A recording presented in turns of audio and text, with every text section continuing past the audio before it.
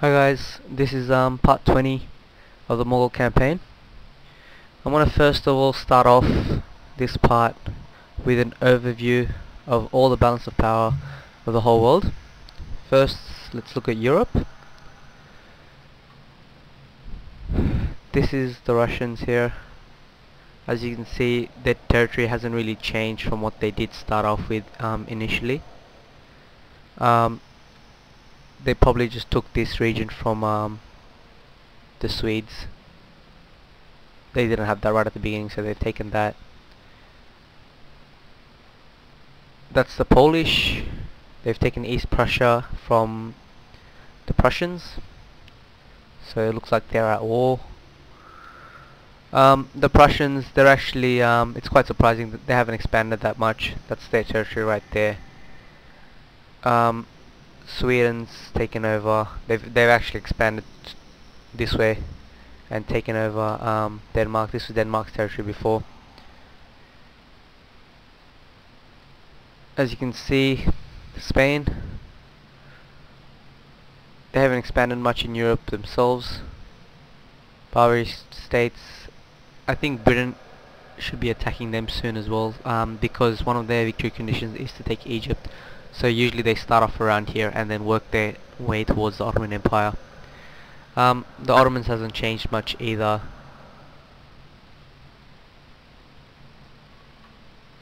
That's France right there. So let's look at the Americans. Yep, that's the 13 colonies. I've actually got a trade agreement with them, I think. New Spain. I've never invaded this area. I don't know if you guys know better, but this looks like a pretty rich region. So my initial, after I actually established myself in India, I might actually decide to come here, land somewhere here, and work my way towards taking all the territories of New Spain, because these places actually do look like pretty rich areas. I mean, look at this. There's silver minefields, gold minefields, you know, plantations, tobacco plantations, and so forth. And you know, every region has a minefield and so forth. So I think these areas are going to be very rich. So that's my next target. I might actually come towards here and you know, even attack, you know, Britain at their homeland, because they're getting really annoying. They've actually sent another fleet into India to attack me, and to tell you the truth, I don't know where that fleet is because I can't see it, but they were here last time I seen them, so they could be, you know, wandering around here and, you know, getting prepared to land somewhere around my territory.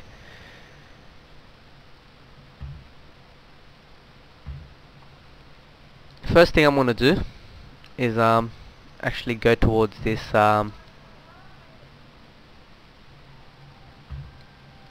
rebel army. Not making much here.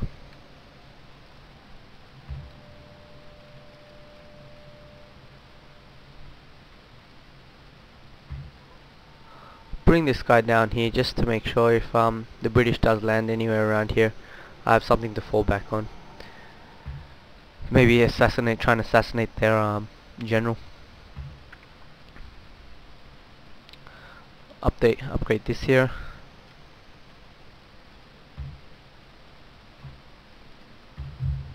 Might actually go for a revolution now around here. So what I want to do is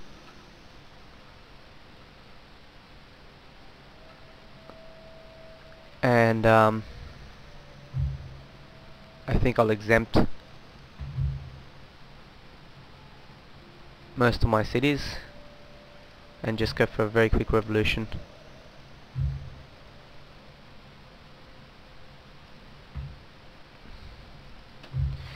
There is advantages and disadvantages of having a revolution, in the sense that if you become a republic, which I'm about to do, because my revolution is going to be based on the fact that the lower class is going to rebel,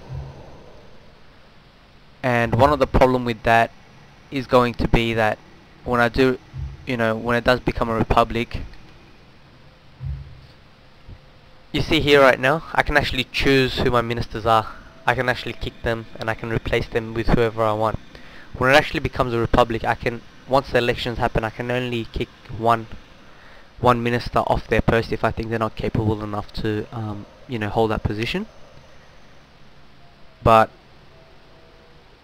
I can only, it'll auto replace that minister. But here I can choose whoever I want, and it is quite beneficial in the sense that you you know that's this guy, Alphaz Bora, minus 6% recruitment cost for all land units. I might not get that with new ministers at the early stages of my republic, but the benefit of having a republic is the fact that there's less likely to have you're less likely to have reforms and revolutions and discontent in your regions, and also the technology growth is much faster.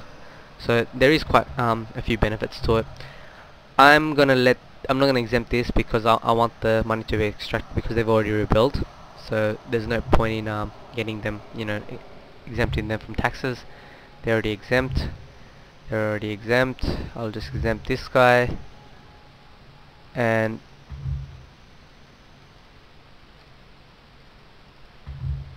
exempted.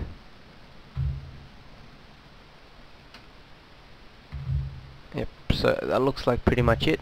They've all been exempted. Okay, not new. Okay, Goa.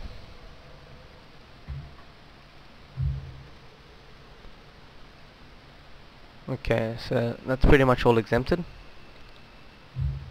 Still making around 5,000 per turn, so that's that's a nice gain. What I'm going to do is end the turn, right here.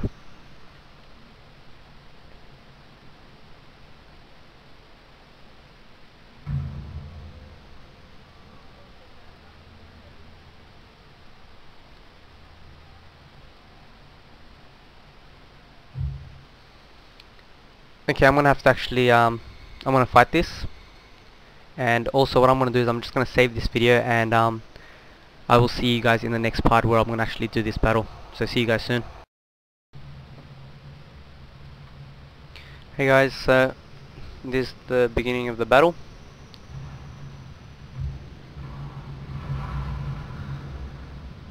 So my musketeers have actually started firing against the British. And just want to let you guys know, I actually upgraded my video card and my PSU unit. What happened is I bought a new 23-inch monitor, and my whole my old monitor, my old GPU unit actually crashed because of the fact that it couldn't handle it, the resolution and so forth.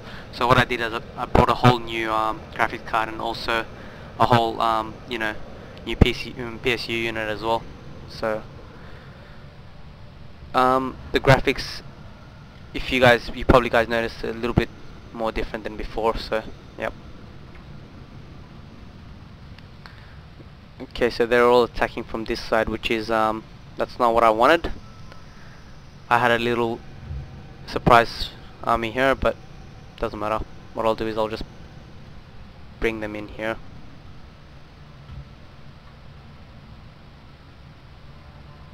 Okay, time to move.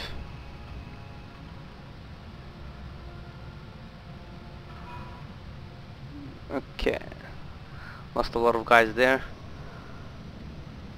Okay, so they're gonna push through here. They're gonna push right through here.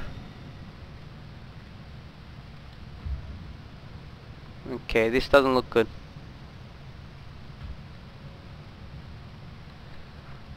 They've got a very early breach in